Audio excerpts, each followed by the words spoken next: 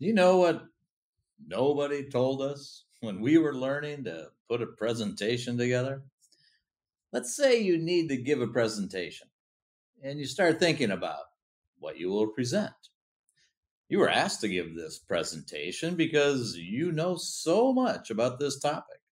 You think about all this wonderful information you know about the presentation subject. You make some really beautiful slides, and you have so much amazing information to tell everybody. You practice for days and days, maybe weeks. You give your presentation, and you feel great. As you finish, you look at the audience. They all have blank looks on their faces. They don't seem interested or excited. They don't even ask questions. When you see other speakers give their presentations, people in the audience are excited, full of energy, and ask questions. Why? What's the difference between those speakers and you? The difference is that no one ever told you before that your presentation needs to be focused on what message your audience needs and wants from you. Instead, in the past, we were all told that we need to tell the audience what we know and show how smart and great we are. But that's 100% wrong and the opposite of what we should be doing. Welcome to part 3 of my 6-part AIMED series. And in this video, I'll explain how it is necessary for you to choose a message that your audience needs or wants. I'm Grant, and I'm a business English confidence coach. I help business professionals communicate confidently so that they can have the freedom to do whatever they want in life. I created the AIM series and the AIM framework to help my clients communicate at the highest level. And I'm sharing all of that information with you in this 6-part series. This information is not only for presentations, it's for meetings and all types of communication. And I believe very strongly that if all of us communicated this way, we would have much better meetings and presentations. Let's review the first 2 parts of my AIM series. In part 1 of my AIM series, I made a video discussing how the A in AIMED stands for audience and how important it is to take the time to really learn who your audience is and how you can relate to them. If you haven't seen that video, you can find the link in the description below. In part 2 of my AIM series, I made a video describing the letter I, and that as a presenter, the presentation is not about I. It's not about you. It's about serving your audience. Again, if you haven't seen these 2 videos before, I highly recommend you watch them for much more detail on these topics. Let's go back to your presentation. You followed my first 2 steps of the AIM framework, and you have taken the time to learn who your audience is, why they're here for this meeting or presentation, how you can relate to them, and you realize that the focus of this presentation is not on you, but instead it is on your audience. In today's part 3 video, I will explain how the M in AIMED stands for message, but not just any message. Of course, a message for your presentation or meeting is always important, but serving your audience with the message they really need or want is the key to great communication. Again, it must be the message that this audience, the specific audience, really needs or wants. If you follow my simple AIMED framework, This is really pretty easy, and it leads to the greatest presentations and meetings. Who are you talking to? Why are they here?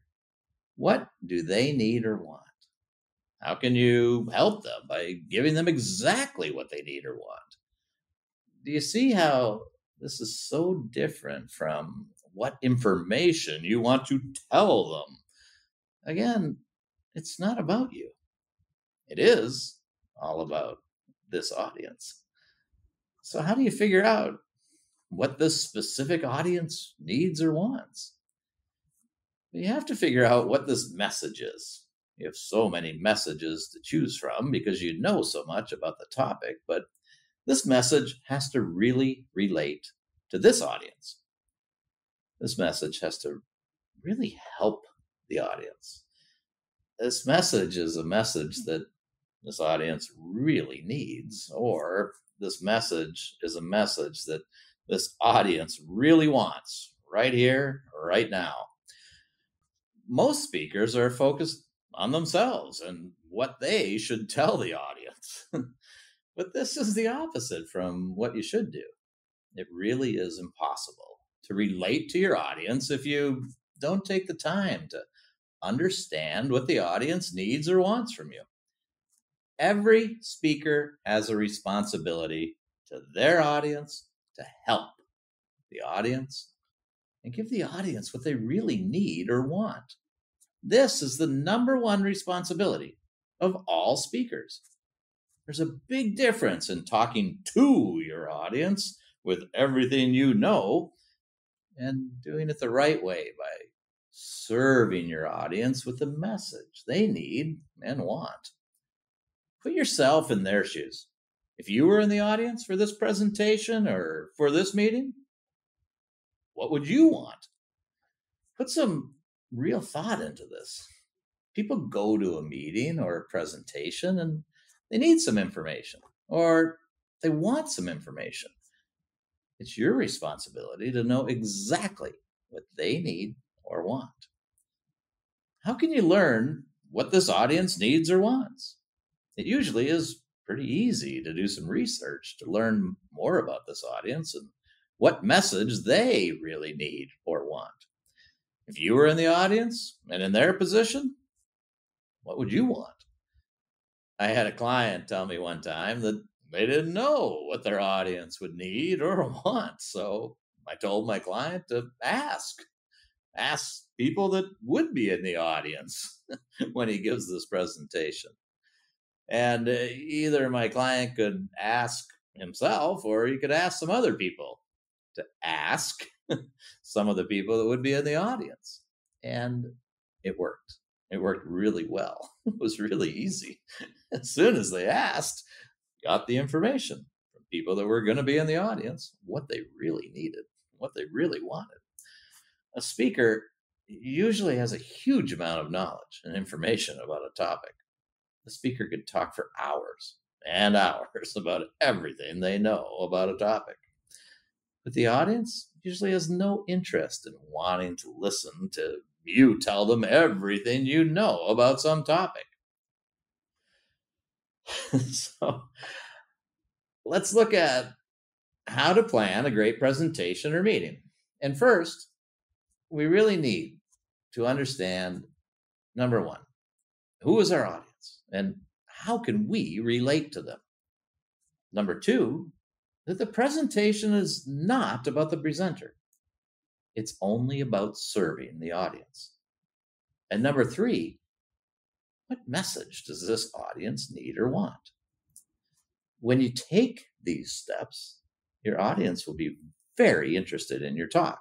They will relate to you because you were able to relate to them. You know what they need. And here you are helping them and giving them what they really need and want. Now, you help this audience and you give them exactly what they need and want. They'll be so excited and so happy that you really helped them with what they needed. In the next video, part 4 of my AIM framework, I'll be discussing what the letter E stands for in AIM. Part 4 is the most important step in this framework because without doing step 4, your presentation or meeting will never be remembered by anyone. Can you guess what the letter E stands for in AIM? As always, please put your best guesses in the comments below. And I want to make a special note. Thank you for taking the time to watch this series. I know it is not as entertaining and it is serious, but it's so important for building your communication confidence. Please like this video, subscribe to the channel, share your comments, and I also invite you to learn your Business English Confidence Score. You'll find the link in the description below this video.